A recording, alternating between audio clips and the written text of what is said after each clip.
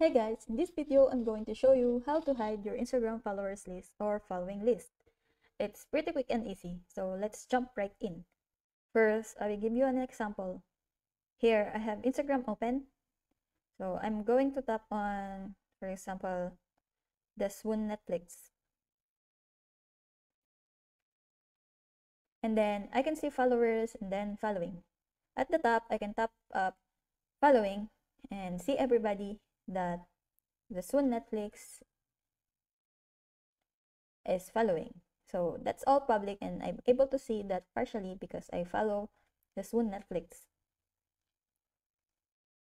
If you go to my profile here, you can also click on following and followers and see everybody that I'm following and who's following me.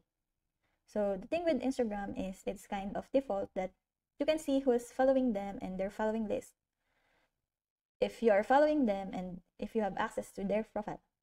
So really the only way to limit people from seeing your followers list is to go into your profile, tap on the little three lines at the top right, then go to the settings here, and then from there you will want to go into privacy right here. You'll see account privacy and you can turn that on and basically turn your account to be private. And what this means is nobody can see your followers list unless they follow you. So one of the key things with this is if there's something specific that you don't want to able to see who's you're following, then you have to turn that on. But also you have to either restrict or remove them from following you in the first place. So first you can go back and you can go to restricted accounts, and here you can restrict an account. You can just hit continue and restrict an account, or you can just say go to try to find somebody who might follow me back. These are just fun account, so you can go through here and say on this person you can go from following. You can say restrict here or unfollow, and if you restrict or unfollow this person,